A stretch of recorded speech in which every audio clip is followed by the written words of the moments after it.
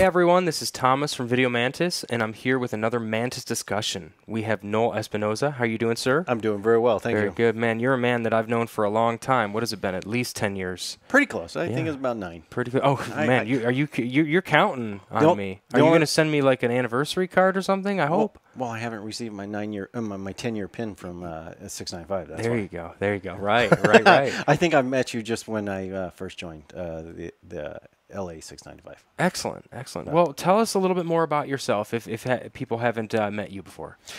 Well, I'm a boom operator, and I've been in the business since 1996. Mm-hmm. I went to college at the University of Utah. I graduated from the film school from University of Utah. Bring your mic up just a little bit too, just to make sure that everybody can hear you well. There we go. There we go. That's a little better. Is that better? Yeah. So anyhow, I went to college, went to film school, and graduated there. I mean, it's kind of, I took an interesting turn because I initially went to college as an electrical engineering major, and then I got to the point where I just didn't care what made the world go round. Always had a interest in movies. And I was working for this one company back in Utah. It was called Video West, and they had a Foley studio there. And they had they had a video production. They had a Foley studio. I was just like, I want to be that guy behind the board. That's cool. And so when I got into college and everything, when I decided that I was going to go, I was just like, when I was changing my major, I was just like, how do I get to be a recording engineer? At the university. Unfortunately, University of Utah didn't have anything to teach you how to be a recording engineer. Right. At the University of Utah, not the music department. And then they said, well, go take a look at the film department. They might have something. I was like, all right. So I went to the film department. They didn't really have anything exactly, but I took some of the basic film production classes, and I just was hooked. I've always loved how, always intrigued on how, movies were made, the movie magic and everything. Love movies. That's me. Yeah. And then that's it. I graduated from college, and then I got started right out of college because there were several people that was in the program that were working in the industry in Salt Lake City. Salt Lake City was kind of like before Atlanta's heyday. Mm-hmm. Utah was the kind of like they touted themselves as the Hollywood, Hollywood East. Not quite New York, but outside of Hollywood. Utah's by plane it was what an hour flight or hour and a half flight, For sure. and stuff like that. So they could fly into Salt Lake Airport and be to LA within a couple hours. Right. And so they had in the 80s and 90s, they had a real bolstering film community. I mean, they were known for Salt Lake was known back then was the movie of the week capital. And so, all the movie of the weeks. And then all of a sudden, the movie of weeks went away, reality TV hit, the strike happened. Everything went to Canada. Yeah. Man, it was rough, man. That was right when we started to get into the union, and we were like, all right, we're here, and then everything fell apart. We're like, great, now what? It's like the Wolf of Wall Street, how that movie started, you know what I mean? Yeah, exactly. It's crazy. So anyhow, so after I got out of college, I had a bunch of people that were already working in industry, and they put me in touch with some people that were already working on television show Touched by an Angel. Mm-hmm. Touched by an Angel is, everybody's mom's favorite TV show. Mm-hmm. So that's the thing. It's just like, oh, that's my mom's favorite TV show. Yep. ran for 9 years. So I did the last 4 years of that. Those guys, the sound mixer and the boom operator on that show, Steve Lanieri and Joe Girard, they top-notch guys. They've been in the business years before I even got started. Wow. And I mean, Steve, I got started doing sound when he was an Air Force cadet. Joe, was like in 80s, doing movies and things like that. Movie of the weeks in Utah. So he, those guys are like, anybody could, cut their, comparable to anybody here in LA. You know, so I got taught from, as I consider, the premier people in Salt Lake on how to be a boom operator, because I got hired on as a utility. And I worked 4 seasons as being a utility from them. And then after that show ended, went on to another show, a Warner Brothers Network TV show for 3 years called Everwood, and did that. And then after that, did a bunch of movies, and other things, commercials and things like that in town. And then the economic crash happened, and it was just like, I need to do something different. Mm-hmm. It's just like, all right, so what do I got to do? I've got to be able to, take care of my family, provide for my family. Just got married and everything, and so it's just like, all right, so what do I do? Mm-hmm. Prior, rewind back to when I was first starting my career, I met an individual by the name of Steve Thibault. I was working as a PA, got hired on a couple shows, and it was so odd, because when I was getting started, just like so many people get started on work as a PA, anything, get their foot in the door. Right, exactly. And so I was working as a PA in the art department, in the prop department, and the prop master was just like, well, so what are your goals? I said, tell you the honest truth, I want to work sound. He was like, I hear you. It so happens that my best friend here is a sound mixer on the show. Nice. Turns out to be Steve Thibault. Nice.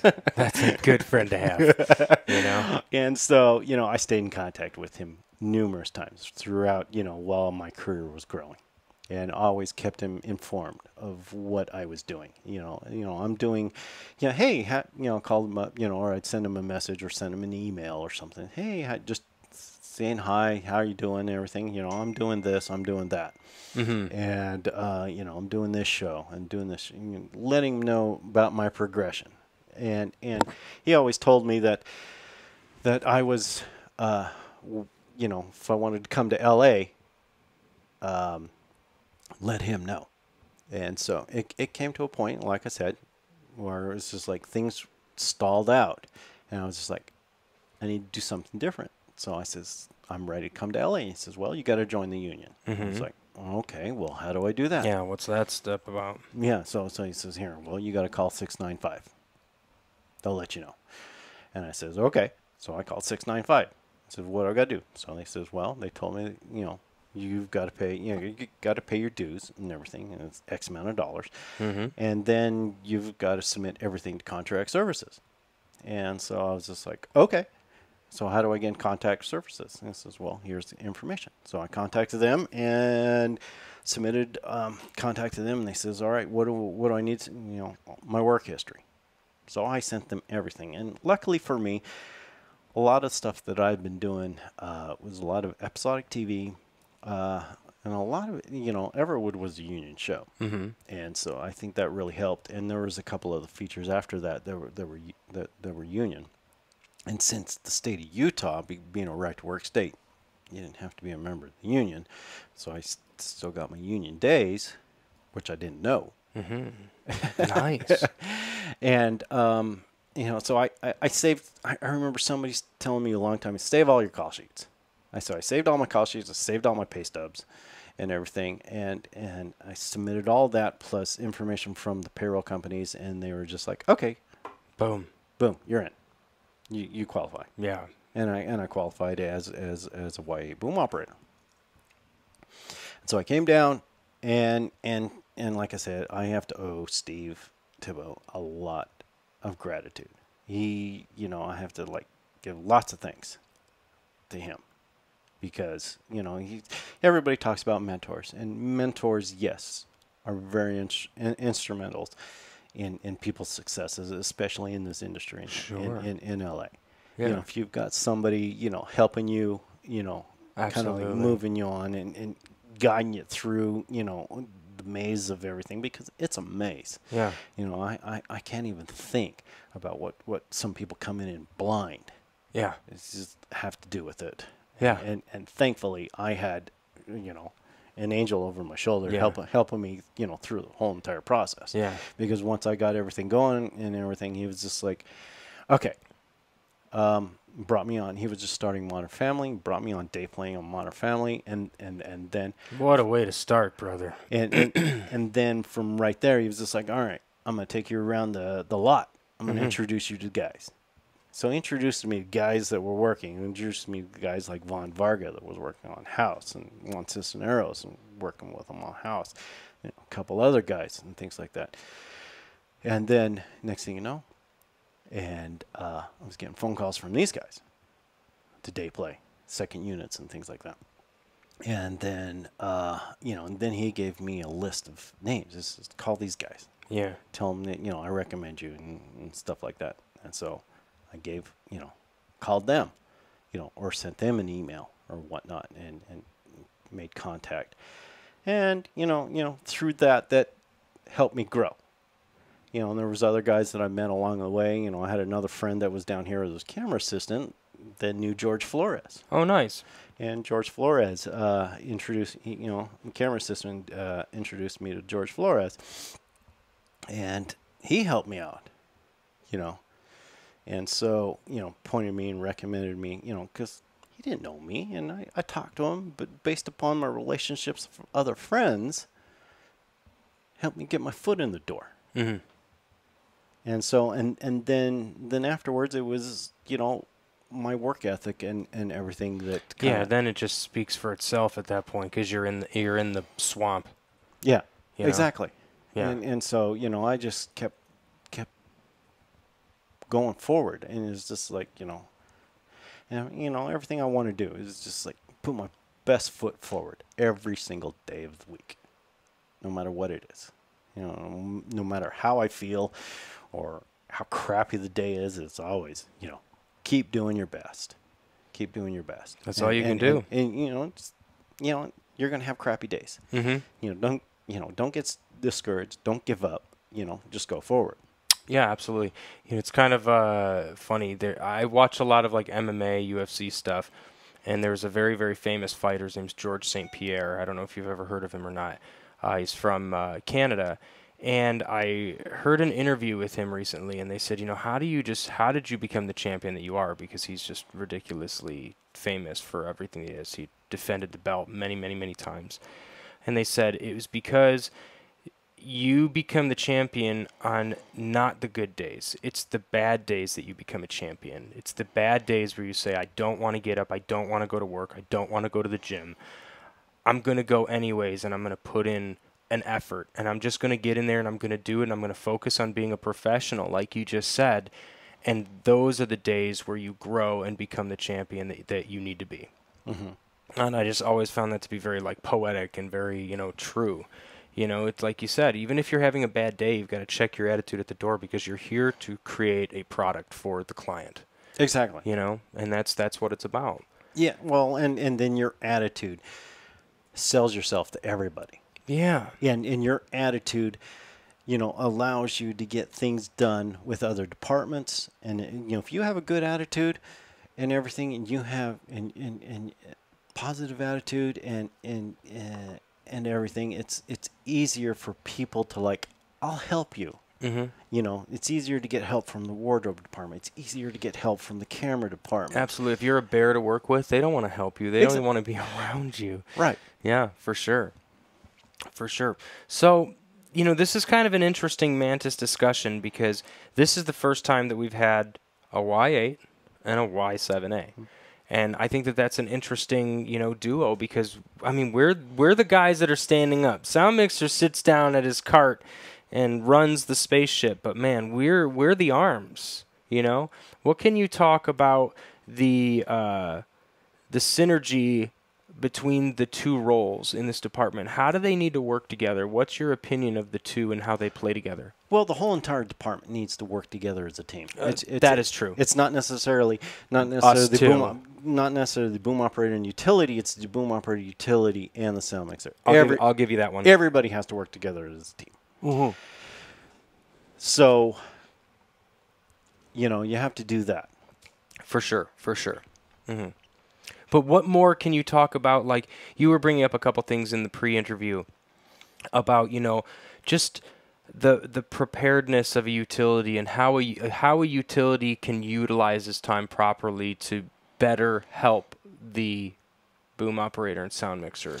A utility needs to be organized, okay, and to know where the gear is and everything that's on the cart at a moment's notice. It's just like, who knows, you may need some weird thing or how to put it together or whatnot. So having an understanding of all the equipment is a huge plus. And being attentive, I can't not stress that it's just like key primo number one. Because you're out there on set, because the boom operators, he's out there on the front line. He's out there on the battlegrounds and everything, and it's just like calling in, hey, I need this or I need that, or hey, I need maybe a plant mic over here. Right. So if the boom and that utility's just got to be by the cart and go, got it, and flag the mixer. Hey, I got it. I'm going out. It already has it in the hand. And seeing a lot of this happens beforehand. Discussing ahead of time, knowing maybe a possible plant mic, and then discussing. Right. Okay, maybe what type of plant mic are we going to use? Maybe just a Sank and Loft as a plant mic, or are we going to use a full microphone? A CMIT 50 Sheps. MK41. Yeah, how intensive is this plant going to be? A lot of that has to go with the planning and discussion ahead of time, Exactly. but sometimes that doesn't necessarily happen. So like if the utility was just like, yeah, sure, bring in a plant mic. What do you want me to bring? It's just like, well, bring this in. Okay, exactly. So that's always been a troubling thing for me, man. Like when you're day playing on a job and they're like, "Hey, bring the plant mic," and you're like, "Well, I don't know this cart yet." So what are we bringing in? We're bringing in a Cement. We can bring in a 50. We bring in a Sheps. Yeah. We bring in a Cub. Or we bring in just a Loft. Yep. Sit there. Yep. A lot of that has to be addressed. Maybe after rehearsals when we're talking about. Right. How we're going logistics. How we're going to attack the scene. For sure. And then the other thing about the utility is like, have an understanding and perfect their skills on being actual boom operator, because you come in at the last minute. It's just for like, sure. because you can plan things out. I got this. Maybe put this on the wire. Or exactly, or if you think, you got 6 people in the scene. Right. You got character A, which is way deep. Can't reach it by the boom. Any one of the booms. And so, all right, we'll pick him up as a wire. Right. And then, then divide the scene out. Okay, maybe, all right, boom operator gets, players B through D. Right. And then the utility picks up, the last 2, maybe, or whatever. And pick whatever and being able to know how to boom, and the understanding is like being able to come in and even though the boom operator works out places for the second boom to come in, but knowing instantly is just like can assess the situation. It's just like, okay, yeah, he told me here, I've got this light, I've got this light, and I've got that light over here. That's what's going to cause my shadows and everything. Right. Knowing how to avoid. I got camera over here, I got camera over here. Yeah, well, it's definitely good for a sound utility to have the basics of booming and the basics of lighting to be able to jump in and be able to hold his own. However, one of the things that I've noticed in my experience is sometimes I work with boom operators that are very helpful in understanding that we have our own roles of things that we have to do during the scene leading up to when the director yells action. And sometimes all of those things prohibit us from physically getting on set. Like if we have to wire a bunch of people and we haven't had time because the lighting wasn't even ready at the time. So I've had some situations where it's like the sound mixer says, Thomas, you're going in, you got to do second boom. And I get on set and the guy's like, pick up this person. And I don't know anything yet. Like, because they haven't been communicating with me. I've just been doing my tasks. And I've worked with other boom operators that'll be like, hey, check it out. I know that you've been busy. Stand over here. This is where you've got to be. And they've been able to help me get prepared faster. I've liked that communication better. I think, in fact, working with you were one of those guys that just always made sure that the utility, because they're busy. Hey, go do these 5 things. See ya. And then you go to making things sound good and really working out the scene with the cameras. And then all of a sudden you're like, you know what? We really do need a second boom. But, if we don't have a time to get in and analyze the scene like you do, we can get stuck. Right. And it sucks. Well, I've worked as a utility also. Right. And so I know exactly what you're talking about. And so it's just like, and that's why I'm saying is it's like being organized and being attentive and trying to be proactive as possible. As possible as you can. Understanding the scene, knowing what's going on, looking at the lines, having an understanding of, where all the lines are, because who knows? Because plans change. Right. You could have these lines. Keep talking. You could have these lines, and then it could change to the point where, oh, wait a minute, I can get those lines. What's more important is getting these other lines that I'm having troubles with. Yeah. And so then it changes, and so then all of a sudden your cues as a utility are different. So being able to adapt, being adaptable is very important. Yeah, it can get stressful because it'll change on a whim, just like you said. Oh, okay, camera changed something. Now you have to get this, and you can't get frustrated with it. You just have to figure it out. Well, I have a lot of respect for utilities because of the fact that they have a very demanding job, especially in the mornings and especially in the evenings. Yeah. And at lunch. Yeah, beginning, middle, end. So basically the entire day. At the beginning of the day, it's chaos getting started. Jamming slates, getting contacts out, and getting everything all ready. Yep. Wiring actors and everything. So you got all those duties. Prepping everything. You're in a new area, so now you got to program frequencies, wireless coordination in a new area. So depending upon the duties that are set down for you as a utility, based upon what the mixer want you to do, then after lunch, jamming all the slates and then repacking, rebattering all the transmitters off the talent and everything like that, and then getting back into the swing of things. Yep. And at the end of the night, picking up slates, grabbing lockets, finding slates, you mean? Not picking them up, finding them. God, it's annoying. And contacts. Yes. Finding the contacts. When is somebody going to put like a little where you whistle and then they go beep, beep, beep, beep, beep, beep, beep, or something so we can find them? Whatever. So, I need therapy. So I have a lot of respect for what the utility does. Yeah. And so my approach is be as much as a team player as possible, helping this individual out so they can help us, not necessarily me, help us as the sound department. Mm-hmm. Absolutely. Because like I said, we're a team. We're a 3-man team, and it's us against the rest of the department. Right, for sure. Us against the rest of the production. Us against the world, man. Yes. Doesn't it feel like it that way sometimes? And so, we've got to make everything happen. Mm-hmm. So the utilities also got a lot of stuff to do other than the stuff that I laid about jamming slates, contacts, and everything. And then when we're on location, you got to sort out noises. If we're in a restaurant, getting in touch with locations and sound deviation. You got to get everything turned off that you're allowed to.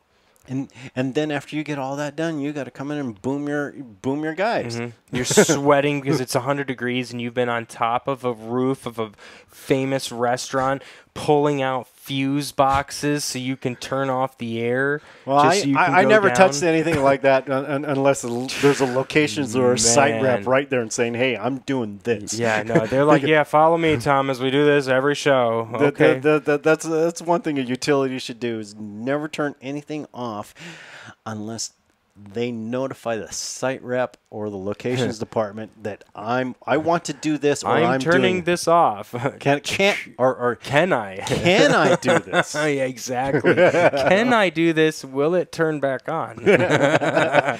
So that's Man. what I'm saying is just they've got a lot of things, and plus then they have to negotiate everything while wiring everybody. Dealing with the wires on the wardrobe, Yep. and dealing with personalities with wardrobe and stuff Yep. like that. There's all sorts of stuff that they have to do. I have a really funny story from a show. I was utility on a show. It was like a horror film. I think it was called Hysteria, if anybody wants to look it up. 12 years ago. And we were filming in this really beautiful Venice home. It was right next to the water. Like, they could have a boat right by their house type of deal. And this guy, I guess he liked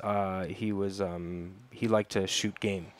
So he had all of these rare exotic meats in his refrigerator. This was like a beautiful refrigerator in their kitchen, and we're shooting a scene where this guy's getting his stomach ripped open and people are like eating his intestines or whatever. But it was really, really late. And, I said, hey, we got to turn off the fridge. So we get them to turn off the fridge. But I didn't know about the put your keys in the fridge trick yet. Well, another thing that a friend of mine taught me is that put a piece of tape, like a piece of white gaffer tape or something, on the fridge. Yeah. Or on all the things that you went and turned off. Interesting. And so then when you go to turn everything back on, you're looking for all the pieces of white gaffer tape. Yeah. So it's just like, oh, put a little piece on the fridge. Boom, fridge. Oh, got to turn on the fridge. Yeah. Oh, it's this item. It's this item. It's this item. It's this cooler. It's this. And it's just, I got to plug this in. That would have helped me. And so if you're looking for, okay, I've got like a bunch of white pieces of tape that are like if you're in a restaurant. Yeah, exactly. Unplugging things. Yep. That's like a thing. So you got, coolers and stuff like that. So put little, of course you got to do it that's out of the shot. Exactly. Right. Totally get it. Yeah, exactly. Well, that would have helped me because basically where the story's going. Long story short, we said, got to turn off that fridge. And it was a Friday night going into a Friday, so we're going home at 3 o'clock, and we didn't work until Monday, and nobody turned the fridge back on. And there was like $50,000 worth of these rare exotic meats, and they all went bad. So when we went into the house on Monday morning, we're like, what died in this house? No. And it was like a lot of animals, literally, So yeah, that's the God. Make sure you check the fridges, utilities. Oh my goodness, that was so embarrassing. It was the worst day of my life.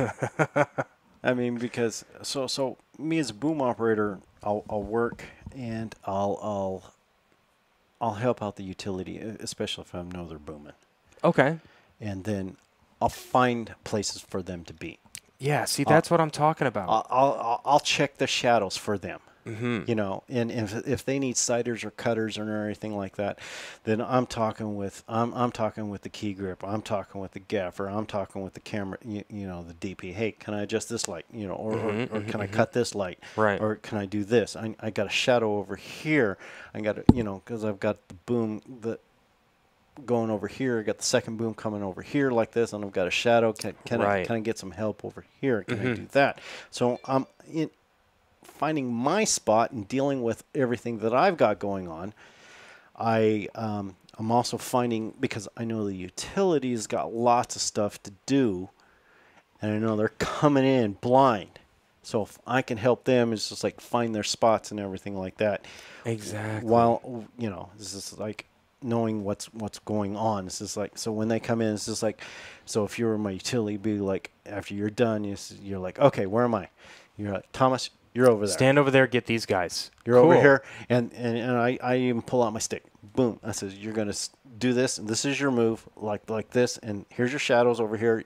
I've got a cut over here. If you do this, you're out of the shot. Exactly. Yeah. And see, I love that because it's unless if it's blatantly easy, like if it's a little bit of a complex shot, tell me what to do. You've been doing the rehearsals and seeing exactly what needs to happen while I've been waiting to wire people or going to trailers or whatever we're doing. So that definitely helps. I wanted to ask you a question though. What do you do when you have, when the utility has to boom, or maybe even when you have an additional boom operator? I've worked on shows where they hire additional boom operators to come, where they'll have 2 or 3 people. If you are the primary boom operator, do you take the most difficult booming position of the scene and then give the second and third boom operators easier things, or do you throw them to the wolves? No. I take the primary work. You take the primary work. If I'm the lead guy, I take the primary work. How do you find out what that is? Like, how do you figure that out? Well, I mean, a lot of that has to do with everybody being on set for the rehearsal. And it's just like seeing the blocking rehearsal for the actors. Sure. And knowing it. And so then you got your sides, and then it's just like, okay, so if it's just you and the utility, it's just like, okay, so it's just like you go through, boom 1 gets this line, boom 2 gets this line, boom. You can already see how it all plays out. Yeah. Can already see, because if you watch usually where the camera operators and the DP stand at the angles where they want the cameras. Yeah. So if you watch where they're working from and where they're observing from, it's just like, okay, so I know where they're going to be. And Absolutely. so if I'm gonna get the scene, I've got to be somewhere where they're not, and then you're looking, you're thinking in the back of your head that, okay, I'm over here. I've got to get the scene. I've got to be here on X. Yeah. On the set. Yeah. Totally get it. And so I look at it. It's just like, okay, and if they're in a group, and then if there's somebody's kind of like on the outer part of the group, if they're close together, then yeah, the main boom operator can get it. But if you've got one over here, or you got somebody in another room, then those are obvious choices. Yeah, exactly. Or, they pop their head through the door or from the hallways. It's like, hey, blah, blah, blah, blah, blah. It's just like, oh, okay, that's an additional boom. Yeah, because sometimes people think, too, even like when they're popping their head through the door or whatever, if they're wearing a lav but they're popping their head through, that lav ain't going to sound very good. It's behind the door. Right, exactly. You got to put a boom on it. You got to get it in front of the actor. Well, and then there's a lot of times where, you got 2 people, it's an office situation. You got the boss on one side of the desk, and you got 2 people on the other side of the desk. So a lot of times, It's too much of a spread. That spreads like at least 8 feet. Yep. And so it's just like, okay, so in situations like that, it's pretty simple. Put the second boom over there on the boss. Exactly. And the primary boom over on the other 2. You might not be able to do it because you see the shadows going across the table, so you got to have people just locked off. So you have one here, one there, or one fishing the 2, right? If he or she can, and then one on the boss. Exactly. And that just solves all of the problems, and it gets us away from these starchy shirts, weird neckties where everything sounds throated, right? It starts to make it sound like a real movie. I mean, one thing that I do to help me with my cues and stuff like that is I'll take my sides, and I'll take my my colored highlighters. Nice. So I'll get a colored highlighter pack of like 12 different colors. And so I'll go through and I'll as I call it, rainbowizing my sides. And so I'll set character A as a certain color and character B as a certain color and so on down the line. And so that way I can look at it as I'm looking at the sides. It helps me differentiate the words from the page. Yeah. And so, because otherwise, if I don't it's block just too it out, much. it's just words. Yeah. And it's just blah, blah, blah, blah. It just helps me with my cues. And then that way I can remember boom, boom, boom, boom, boom, boom, and then boom, then it helps me remember, where I need to be in the space. Yeah, you're thinking colors. I'm thinking colors. So George is over here is yellow. Fred is over here is blue, and Green, and yellow, yellow, orange. Exactly. Yeah. And then there's, of course, you got to know, the words. Yeah. So you got to know exactly. Yeah, and then you start playing off of people where you know that you're on this person, but you're watching the next person that's going to speak, so you can go to him if he cuts a line, things like that. When you start getting into the nuances. Well, yeah, exactly. So getting to the nuances, that's one thing. Is just like watching the actors. Right. The actors will always breathe. Or swallow. They take a breath and they'll make something so so you can be booming somebody and have and keep another eye on the other actor, and when he goes to breathe, and especially if it's one of those tight little situations where it's designed to be a really tight cue, you can kind of like you're already knowing, and so it's just like, and you can hedge the mic. Not leaving them, but bringing them over to the other guy. Yeah, doing like a late scoop type of a deal. But keeping them both in the pattern. Exactly. And seeing that's the other thing is like being as a boom operator, understanding the pattern of the mics. And same with the utility, and being understanding. Utility needs to understand the pattern of the mics, what mics you're using. Yeah. Yeah, it's kind of funny that some people will put a microphone down.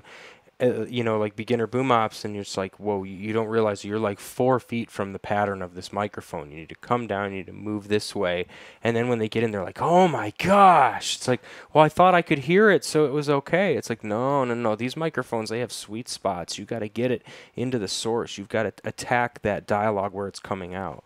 Right. Our body, I always tell people, if you put your hands on your chest, you can feel your chest vibrating. That's because sound doesn't just come out of our mouth. It basically comes out of all of this. Well, it's just like one sound mixer told me. It's just like when you hit that sweet spot, calls it full sound. Full sound. And so it sounds really nice, full and rich like and everything. Butter. And so you get that full sound. Exactly. Is once so.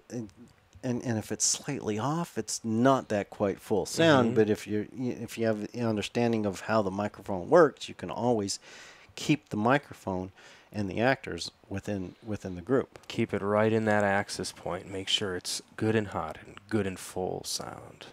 I like that. I never heard that before. That's cool.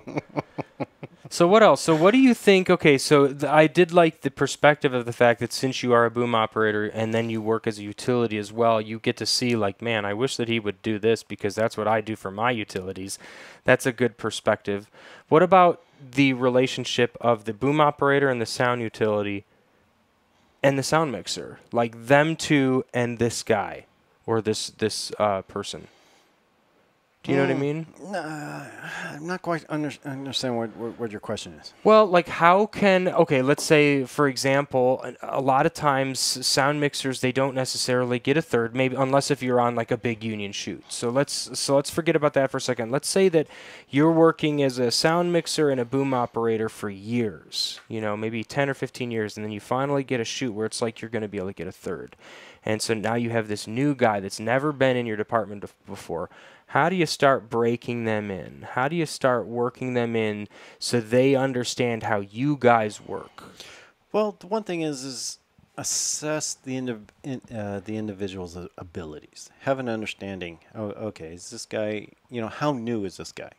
Is he a seasoned veteran? Mm-hmm. Or if he's pretty green and new, and we're bringing him in and we're kind of grooming he or she. Yeah. You know what I'm saying? Exactly. So if it's somebody that's seasoned, that's been that knows, that's been around the block a lot of times. It's just like, I know that I'm not going to have to worry about this guy. Okay, because he or she is going to be like on top of things. And, I'm going to give them all the benefit of the doubt. It's just like, I'm not going to micromanage anybody, especially if I know that somebody's been doing this for a long time. Right, exactly. So that's the guy I don't want to be. I don't want to be the micromanager. I want to be able to, like, especially with the utility. You do your job, I'll do my job, and then whenever I have time, I'll help you do your job. Exactly. Because I'm all about because like I said earlier, it's just like, I'm about, because we're a team. Right. And so it's not like the boom operator has X job, X duties, utility has these duties, and the mixer does this. When you're done with this, you're done. At the end of the day, you go home. Utility's done. He's usually the last guy out, and the mixer, is usually, and then he's the first guy out. Whatever. Most of the time, it's just like, get the mixer out of here. Me and the utility. Go home. Get out of here. Me and the utility will pack up the rest of the gear, load the truck, and go Are you guys sure you want me to stay? No. That's okay. Just enjoy your weekend. We'll enjoy ours. Thank you. We'll get it done. Yep, we'll get it done. Thank you. Less to hear. So first off is get the mixer out of here. Yep. It's just like, it's hilarious. Let them know that we've got it all under control. I thought I was the only one. We've got it all under control. Like I say, we've got it all in control, because I've had utilities that I've worked with them, and it's just like, you go home. Yeah. I'll pack everything up. I'll load it. I'm like, no, dude, I'll help you. Yeah. I'm gonna help you, and we're going out of here together. Absolutely. Yeah. So yeah. That's the way I work. Yeah, I kind of like it that way as well. I do like it when it's a team effort, like I don't necessarily expect it anymore, but because I've had people where it's like, okay, wrap, the recorder's still rolling where I have to cut and finish it, and the boom operator just hands the stick and just walks away, doesn't even say goodnight. I've had those types of crews. But then I've had, like you said, the other people that are just like helping to count context, because it is a nightmare. And then they turn off the lights and you're trying to find everything. And then they wonder why you're padding your out times on your call sheets. And it's like, because it took that long to find everything, like, what do you want? Well, I know. I've even had production come up to me. It's just like, why are you the last Why are you still out? here? Why are you the last department out? Why were you the last department? Because we have 3 lavs missing still and 4 contacts. I've got a ton. I had a ton of lavs out. I had a ton of contacts out there. Yeah. And it's just like, putting all the way, all of our gear's little gear. Mm-hmm. And it's got all be put away. It's not like losing a dolly. And so in this part of being organized is right. Put everything away in the place that it belongs, so that way in the morning it's there. It's there. It's ready to go, and that's you get how going shit fast. Doesn't get broke. I don't know what that was. Good golly. Glendale, Pasadena could be the parrots. I guess so. Yeah, I guess we have parrots in the house. Sorry. Anyways, well, very good. Well, no, on that note, I want to say thank you for joining me for this Mantis discussion. I appreciate it. Thank you so much. Absolutely. Yeah. Absolutely. Guys, thank you so much for joining us as well. Don't forget, these air Tuesdays at 2 p.m. Pacific time, and we'll see you on the next one. Cheers. Take care.